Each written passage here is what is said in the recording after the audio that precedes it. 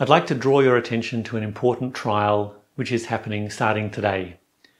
It's a political show trial, but you're not going to read about it in the Australian media. It's happening in Turkey. It might seem like a long way away, but the truth of the matter is that we all have a stake in the outcome of this trial. What's happening? 108 leaders of the People's Democratic Party, the HDP, the largest opposition party in Turkey, are on trial in relation to peaceful protests that took place back in 2014 in support of Kobani, the majority Kurdish city in northern Syria, which was laid to siege by ISIS. ISIS was terrorising the people of Kobani. The one thing the Turkish government was doing was preventing people from Turkey crossing the border to go and support their sisters and brothers in Kobani. The HDP, the People's Democratic Party, called for peaceful protests against what ISIS was doing in support of the people of Kobani. These peaceful protests were attacked by Turkish police, and unfortunately some people were killed. The majority of the people killed were protesters. Arguably the majority of the deaths were caused by Turkish police. The Turkish regime, the far-right government in Turkey, is now accusing the People's Democratic Party of homicide for having called these peaceful protests in support of a just cause.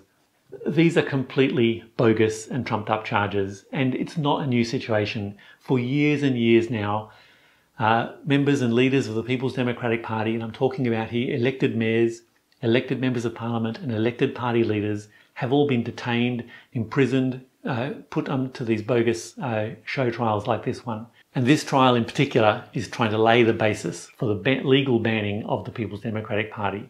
As I said, the largest effective opposition party in Turkey. If you don't believe me that these are trumped up charges, I'd like you to consider the findings of the European Court of Human Rights. Former party co-chair Selahattin Demirtas took his unlawful detention to the European Court of Human Rights, and they found that the charges were baseless. Quote, "Not only were the charges against the applicant based essentially on facts that could not be reasonably considered criminal conduct under domestic law, they related mainly to the exercise by him of his convention rights. Further, court finds that it has been established beyond reasonable doubt that the applicant's detention, especially during two crucial campaigns relating to the referendum and the presidential election, pursued the ulterior purpose of stifling pluralism and limiting freedom of political debate, which is at the very core of the concept of a democratic society." I'd ask you to do three things. Firstly, please just find out more information about this case and about the People's Democratic Party. This article would be a good place to start.